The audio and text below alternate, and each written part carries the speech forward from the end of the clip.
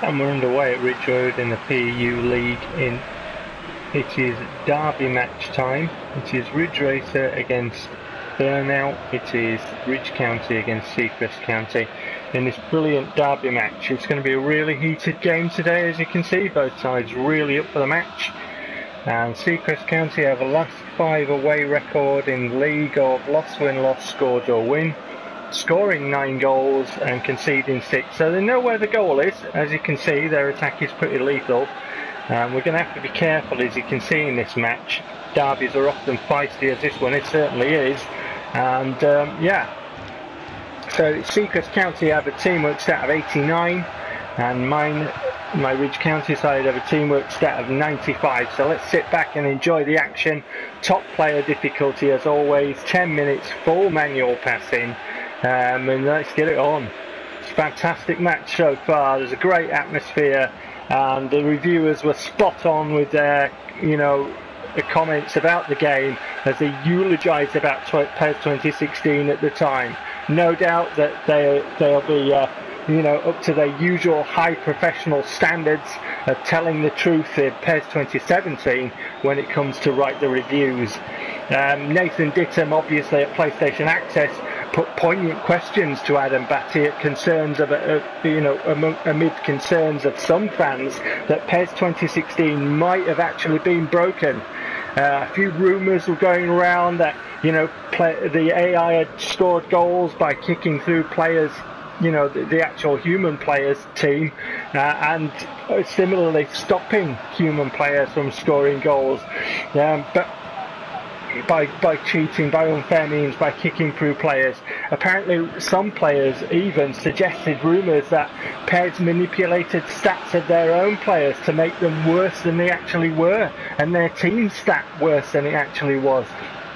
But Nathan, really put the questions to Adam Batty in that interview, and I guess we can all thank him for that, because players, PES players will be reassured that the hard-hitting, honest answers were given by Adam Batty, who just simply said, well, PES is fucking brilliant, essentially, in so many words.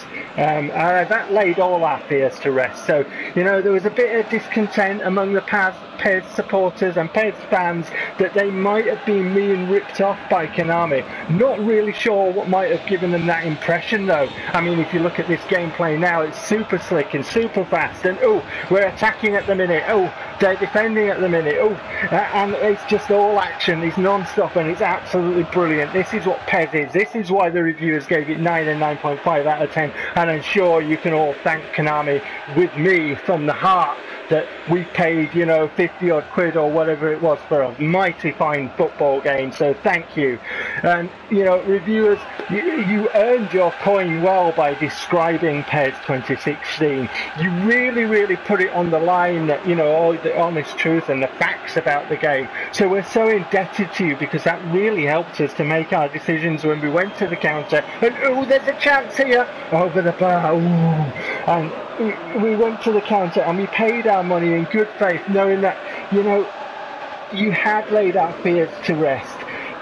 All these concerns and rumours, I don't know how they got there, that PES might have been actually broken, but you reassured us, and we gave Konami our cash, and we're thankful for that. I don't know who's been saying that PES is broken, but if I find them, I'll sort them out. Yes, I will, indeedy, no problems there, and I'm sure you will too, because this is brilliant. As you can see, it's a classic football game on the PlayStation 4, and a lot of time and effort went into this to ensure that the public weren't conned, either by the reviewers or by Konami themselves. And in fact, in my club, which I had a game of the other day, the programming didn't cheat, honest gov, and people who pay real money can do so in good faith, that they're spending their money really well on improving their team, and their players won't be nerfed, so it won't be like throwing it down the toilet. As we didn't throw it down the toilet when we paid at the counter, did we? This is a fine football game. So thank you from the bottom of our hearts and our wallets that, you are honouring the players and treating us with the respect we deserve for keeping your business going, because you know that if it wasn't for us, you wouldn't be in a job. Anyway, that's a half time. My pulse is certainly racing. How is yours at home? I was on the edge of my seat on that with that one. What an exciting derby match. What will happen in the second half? Join me for that. And so the second half is underway. Will it be as pulsating and exciting as the first half? What will happen? Certainly no signs of any of the rumours about PES being broken by these disgusting people who are leaving slanderous lies all over the place, that not only the game was broken, but that the reviewers might have actually lied. And as you can see from the first half performance, any rumours or any comments that the reviewers might have been paid a backhander to write lies so that people would buy PES 2016 were firmly put to bed on the evidence of that. And let's see about the gameplay in the second half. As you can see so far, it's following on from the first half in such an attacking end-to-end typical derby style. What a match this is proving to be. What a feisty derby game. And doesn't it give you heart that you can, you know, give cash for PES 2017 in good faith that won't be broken either, that the reviewers won't lie, because they certainly didn't lie about PES 2016. I think that in fact that they were too shy. They should have given it 10, never mind 9.5 and 9 out of 10. They should have given it 10. Hell, they should have given it 11 out of 10. Perhaps that, because it's so good. I'm sure that they're sitting at home right now enjoying such a good game, because I'm playing a really good game, and anybody watching this will just think, I've got to grab my copy of PES 2016, put it on and play it because the Euros are on, I'm in full football mode. What could be better than this? I'm looking forward to the new season. My club are signing this player and things are happening and that, and I'm getting really excited. I'm getting a football buzz back for the coming season.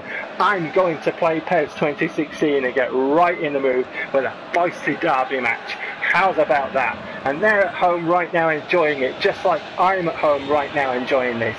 You're probably sitting there watching this video thinking, my God, I've got to grab my copy of PES 2016 and play that. It's going to be fucking brilliant. In fact, never mind giving 50 odd quid to Konami for PES 2017. I'm going to give them all the fucking money I've got, because they're so good. And you're thinking, the reviewers, wow, how did they get it so spot on and accurate? Amazing! I wish I could be as good at my job. Well, you know, something similar perhaps. What do we think? But right now we're in the bit where we can't get out of playing this shit game, so we're going to have to play a bit and make the substitutions and that. The one thing obviously it's done is made sure that for the coming Barcelona match, where the hell is that going? Oh, straight into his arms, as predictable. One thing it has done is made sure that for the Barcelona match, which it's going to cheat for,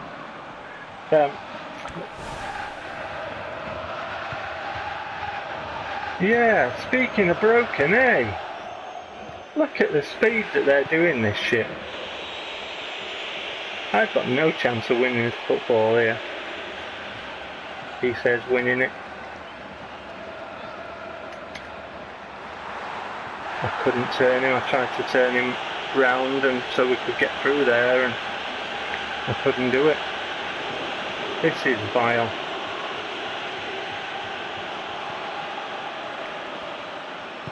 That is it. Wow.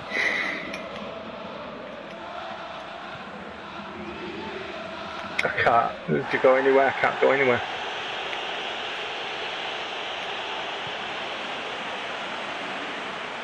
What Mbappe, you know, and PlayStation Access that got the chance to, you know, if you had the chance to interview, what the fuck?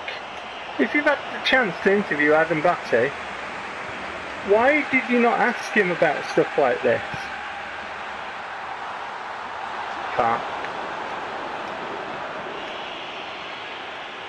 He's gone away from the fucking ball.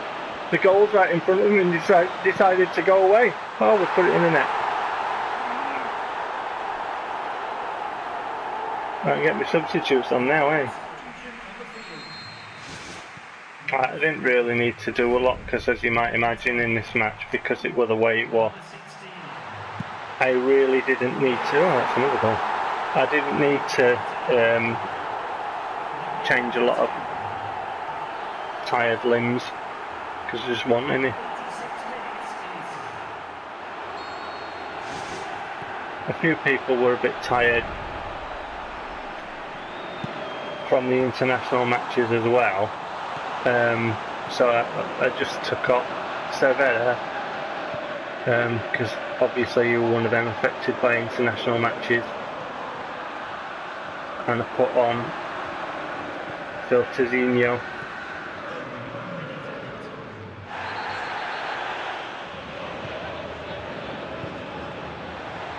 And I put on Stankovic to make sure he has another run out, because Mackenzie played that sharp enough. Right, can Konami UK and Konami comment on that match for me, please? Can people who interviewed Adam Batty and never asked him questions to make sure that the proper players weren't going to be ripped off with PES 2017, can they comment, please? Can reviewers comment, please? Please, I'm asking, please. That match was a fucking joke, and you know it was, and you know that people have been conned when they paid for PES 2016. Well, I'm not buying 2017, and a lot of people are not, because we're fucking sick of this shit. I'll see you for the results shortly.